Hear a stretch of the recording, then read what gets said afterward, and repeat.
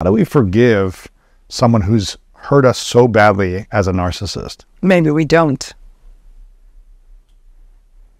Maybe we don't.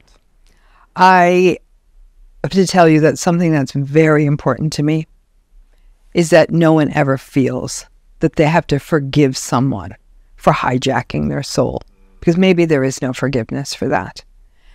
The pressure to forgive has led some people to feel guilty their whole lives, prematurely forgive.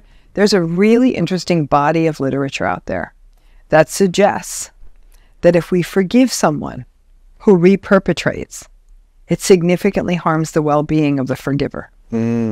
So all of our research, forgive, you'll feel better, forgive, you'll free yourself.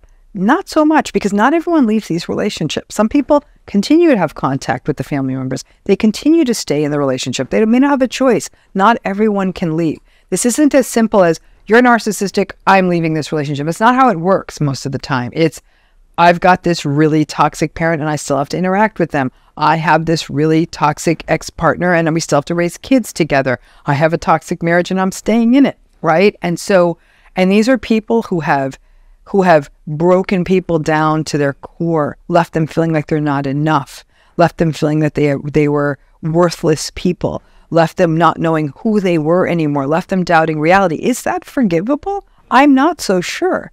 And so I will always tell everyone I work with, this is a personal decision. It is not right to forgive. It is not right to not forgive. It is not wrong to forgive. It is not wrong to not forgive. You have to do what makes you whole. If you look at the definition of forgiveness in the dictionary, it says it's to cease to feel resentment.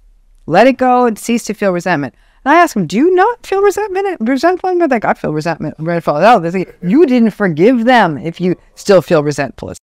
So resentment does not push forward healing.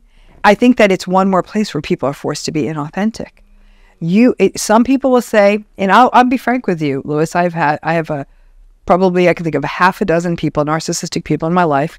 I am now no contact with, some I still have contact with. I don't forgive them. I will never forgive them. Really? Never. Even if you never speak to them again? I don't speak to them again. I will never forgive them. What they did to me, because what it changed my view on myself.